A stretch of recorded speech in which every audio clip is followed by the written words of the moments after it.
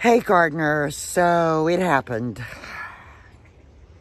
Didn't happen to me last year, but it happened to me this year.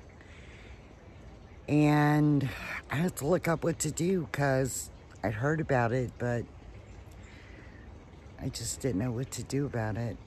And it's actually a pretty simple solution.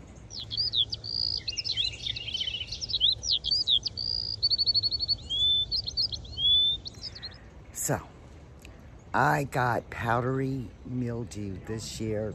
I know, it's terrible. And not just on my zucchini plants, which I did plant too close together, but it wasn't an issue last year, but it was an issue this year. I've also got them on my pumpkin plants. Let me show you.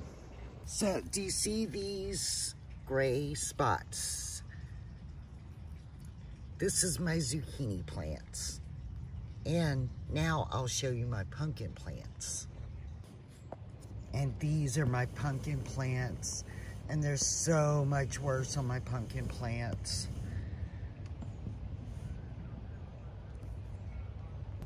And this is the solution.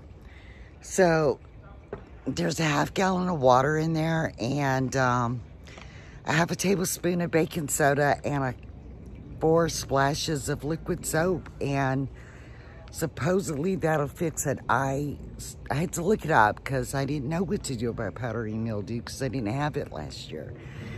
But it's evening. I'm going to go ahead and spray these on in the evening so that the liquid doesn't sit there and bake all day on it because it's really hot right now.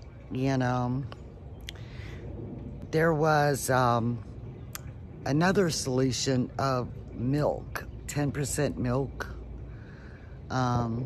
Milk mixed with water, but it's more, from what I read, it's more preventative. So I'm going to spray this. Fingers crossed it'll work. And I'll get back with y'all in a couple weeks if it does. But nope, I just wanted to tell you it happened to me. Powdery mildew. But I'm out for now, and I will talk to you next time. Bye.